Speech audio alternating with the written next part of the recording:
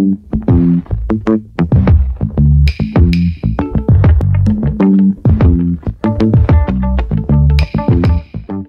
guys, this is Diane here from Design Creative, and I'm going to be showing you a quick tutorial on how to set a dynamic year in your footer.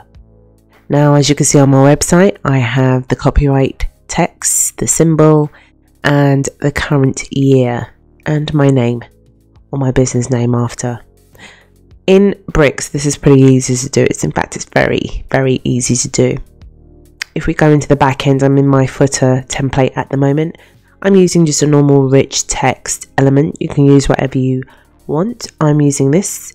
And here I've got copyright, the symbol, and there's a little space here which I'm going to make to put in the actual year. And how we do that is we click on this, what icon can we call that? A lightning icon? Well, we click on this icon anyway. And where it says date, we choose our current date, okay? And if you press save and we preview that, and come over here and refresh, you could see we have May the 3rd, 2022. Obviously we don't want that.